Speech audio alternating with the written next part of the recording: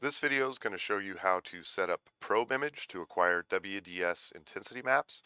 And if done properly, we can also use calc image to quantify those maps and produce full concentration maps of the element of interest with background subtractions, interference corrections, matrix corrections, etc. So the first thing we're going to do is we're going to go to probe for EPMA. We're going to set up everything in probe for EPMA, our elements on which channels we're going to do our peaking, standard assignments for the quantification of those maps.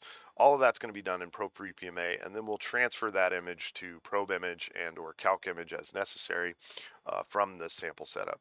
So if you're not familiar how to do the sample setups, there are videos on this channel. We're not going to go through that in this video, but you would create a new sample setup here, and then you would assign your analytical conditions, your elements, your standards, etc.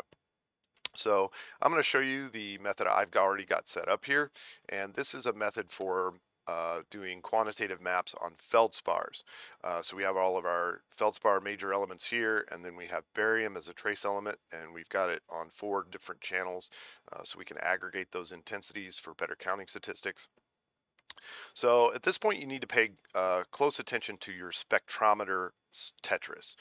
And what I mean by that is how you've arranged each element on each channel to be the most efficient for mapping, because on my probe I have 5 spectrometers, so I can only do 5 elements at once. So for example, I'm running barium here on lift despite having it on PET on all of these other channels, and the reason I had to do that is because I have to measure iron. And iron requires a lift crystal, and when I go to my second pass, I don't want to have to do a crystal flip and potentially have to repeak the spectrometers. I've done the same thing. Normally you would measure silica on a tap crystal, but in this case I'm doing it on PET in order to also be able to use this channel for barium. So pay close attention to your spectrometer tetris. Once we've assigned all of our elements and our analytical conditions, we've got everything on the channels we want it. At this point, we need to peak the spectrometers just like you would for a spot analysis. So we would come in here to our peaking options and peak, acquire PHAs as necessary, and get everything ready to rumble as if you were doing a spot analysis. So I've done all that already, and I have a good setup. I've chosen everything I want, and now we can go to probe image and begin the process of actually setting up the maps. So in probe image, you can go to setup, acquisition, and it brings up this window. In order to save these acquisitions for later, we can go to file, save acquisition. And actually, I'm going to do that first. You can actually alter those acquisitions without saving them, and it can get a little dangerous. You can overwrite things that you wanted to save. So the first thing I always do is I'll save whatever setup I was working on, just to have it for later in case I need to go back and either use it or look at the parameters. So I'll just save this as last setup just so I have a copy of it. Then I will immediately save it again with a different name for my new acquisition. So we'll call this one demo setup. And I will save that acquisition. And now when I work on it, I'm not in danger of overwriting any of my other work. So we go back to setup, acquisition, and we get the acquisition setup window here. And this is where we can choose what channels to acquire. This is where we set the corners or centers for our maps. This is basically the entire setup process in probe image. So as you can see here, my old setup is for sulfides, so that's not going to work for us. So the first thing I want to do is I want to get the correct elements and all of their correct parameters in here. And the easiest way to do that is to go back to probe image, probe for EPMA, and we're going to go to peaking options. And in peaking options, I'm going to select the elements that I want for my first pass. Remember, we're going to do 2 passes here. So I'm going to select those first 5 elements, and I'm going to hit this move selected elements to on peak positions. So now the probe is going to drive all the spectrometers to those positions. And of course, we could manually enter what we want here, but that would be quite a tedious process. So if we use this move selected elements to on peak positions, what that does is it moves them to the right places, but more importantly, it updates the element file, which is a file that stores the parameters in probe for EPMA. And as you can see here, we can read the element file. So now that I've moved everything to those positions, if I hit read ELM here, you see it switches to sodium, switches crystals, background positions, the whole 9 yards are picked here from that ELM file. So in this case, we want to do ELM all, and you can see now I have all of my elements as set up in Probe for EPMA over here.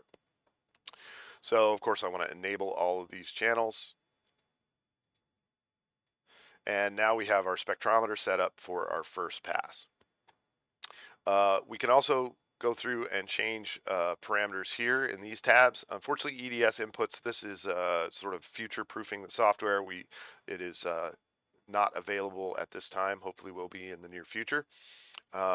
We can do analog inputs. This is just the image that you're going to acquire. So you could acquire a BSE image, an SEI image, or any image you have available. And of course, we're going to enable that. So now we'll get all 5 element intensity maps plus an SEI or BSE image in this case to go along with our maps. And then finally, column conditions. So here we can check this box for use current instrument column settings, and it'll just use whatever the probe is sitting at that time. But we can also tell it to run at a specific kV and beam size.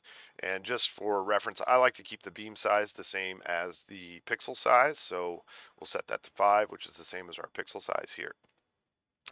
So at this point, we've got all of our setup, our conditions set up. We need to actually choose our map position.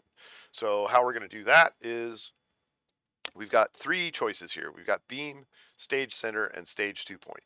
Beam is going to scan the beam over the sample, so it's going to drive the stage to a fixed location, scan the beam over the sample, and in that case, you will drive to your location. So let's say we want to map this little crystal right here.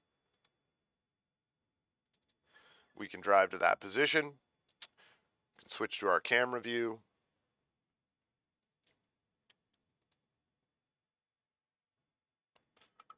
and focus our scope.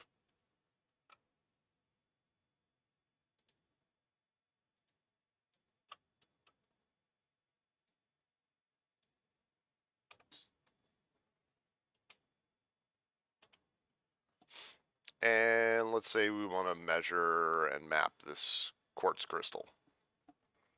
So if we're going to do a beam scan, we want to set up the image with the magnification that we want, line up our stage where we want, get it in good focus, and then we can just come back and go into probe image and click read XYZ, and it will take the stage coordinates and Z axis for that, and we can then hit read magnification. Now it's going to drive to that position. It's going to make a map that's 512 by 512 pixels. You can change that to whatever you want here. You can also type values in there.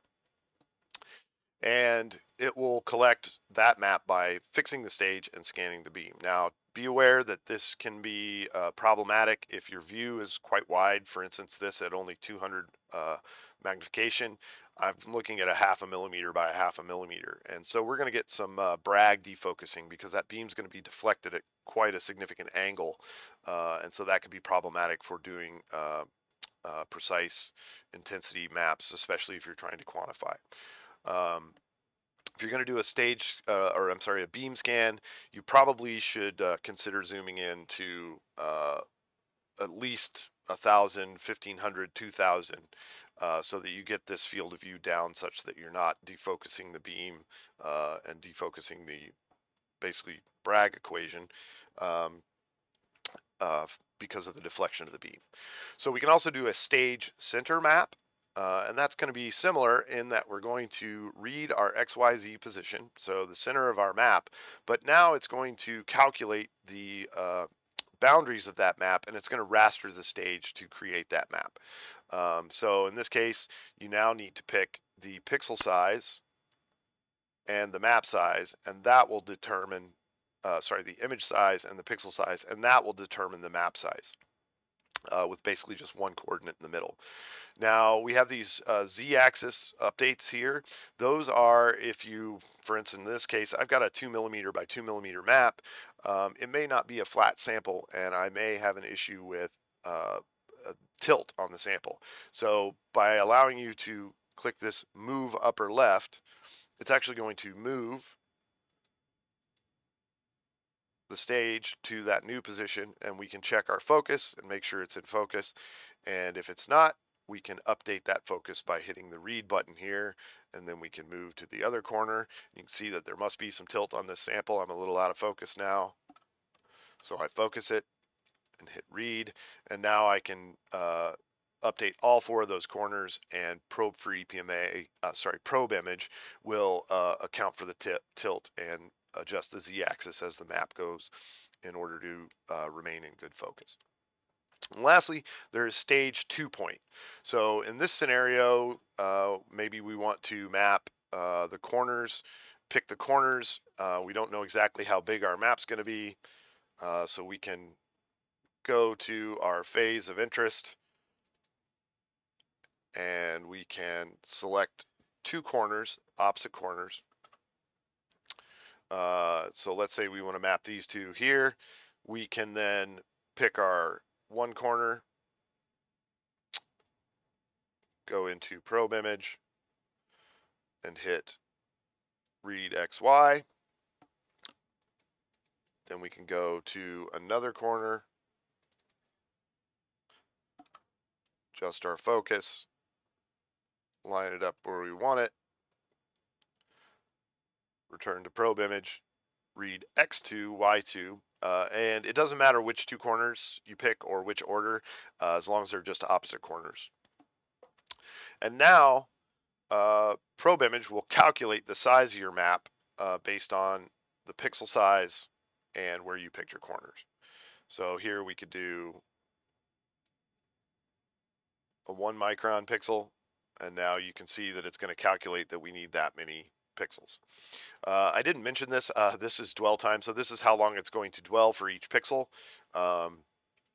In general, for good intensity maps, you want to get at least 20, 30, 40 milliseconds, maybe as much as 100. But as you can see, when we get small pixels, long dwell time, we get pretty long maps. Okay, so that's how you set up your position data. You can also do the same thing. You can move to the corners. You can see, adjust the focus, just like you can in the stage center map, and move to each one of those and adjust them.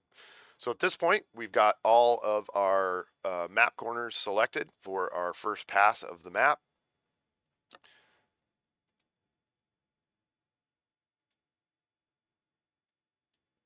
And I'm going to come in here and I'm going to select my second set of elements, and I'm going to hit move selected elements to on peak positions. And it's going to do the same thing. It's going to update the ELM file for the new set of 5. And we can add those to our maps. So now we have pass 1 all set up and ready to go. And at this point, rather than try and pick new corners and get everything exactly the same, the best option here is to just duplicate this map and change the element list that we're going to do. So what I'm going to do here is highlight it and just hit insert after. And you can see now that both of these are identical. It just copies that map. So then I can rename this to pass 2. And now I'm going to click on pass 2. I have my sodium, calcium, iron, potassium, silica, but because I've moved my positions here, all I have to do is hit ELM all, and now I have my second pass set up. So at this point, we're basically ready to acquire our maps.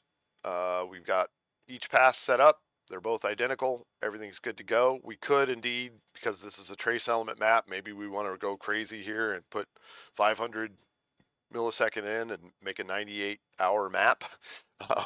So you can independently alter the variables for either one of these maps, and they are saved. So at this point, we're ready to go. We've got our map set up, but I'm going to show you one more thing. We could, at this point, just go to acquire, start, and it will start acquiring those maps. It'll move the stage, set all the spectrometers, and off it goes. But I want to show you how to automate probe image to go along with probe for EPMA. So we're going to go to probe for EPMA. We're going to go to automate. Oh, cancel that out. We're going to go to automate. And in this case, let's say we want to run our standards. We've got our mean atomic number standards and our calibration standards that are going to go with our maps. And we've picked all of our standards. We've got them, the positions digitized properly. There is a video on how to use automate and digitize positions on this channel. So I've already done that already. So I'm going to go ahead and hit select standards. It's going to grab all my standards. I'm going to hit acquire standard samples, and then it's going to run all of these standards, and then I can have it automate probe image.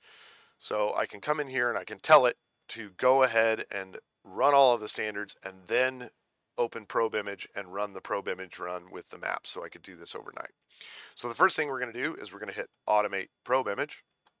And now it's asking me for a probe image setup, and this is for the probe image acquisition file. So we're going to go get our probe image acquisition file. So we come in here, we've got our setup, got it all good, how we like it. And after we've done all of our adjustments to the parameters, we're going to hit save acquisition. We're going to save it here, and that's going to be demo setup. So then I can come in here, I can tell probe for EPMA that I want this demo setup. So that's the setup it's going to use, the acquisition setup. So that's where we've stored all of our maps. And then I need a probe image sample setup. So to do that, you can go into Analyze, and you see here I've got all these setups. So I've got my probe image setup, and that's going to have my elements and my accelerating voltages and currents and that sort of thing. And if I haven't already, I'll hit Add to Sample Setups. And now I can tell probe image to use this setup. And now what will happen is PFE will run all of the standards with whatever sample setups you want for those. So if you want it to be something different than what you're going to have probe image do, so I had 50 nanoamp current for that short dwell time, that's going to be no problem, but I probably don't want to run 50 nanoamps on all my standards. So I can set up another setup with, let's see, different conditions. So let's do 15 nanoamps on that guy, and I can tell the standards to run this mapping setup. So now it'll run all my standards at 15. It'll then set the probe to 50 based on this setup, and it will go off and run those maps. And when you hit run selected samples, PFE is smart enough. It's telling me that I have probe image open. This is a little unintuitive. It needs probe image to be closed because it is going to open it. So let's close that. Then we hit run selected samples. And now it's actually going to calculate. It's going to say you got 8 hours of standard, you got 98.8 hours of maps, and that's a total of 106 hours. And if I hit yes, probe for EPMA would drive off and start analyzing my standards. And when that was finished, it would trigger probe image and start running my maps. So hopefully that helps you with the setup for probe for EPMA and probe image in order to acquire WDS maps.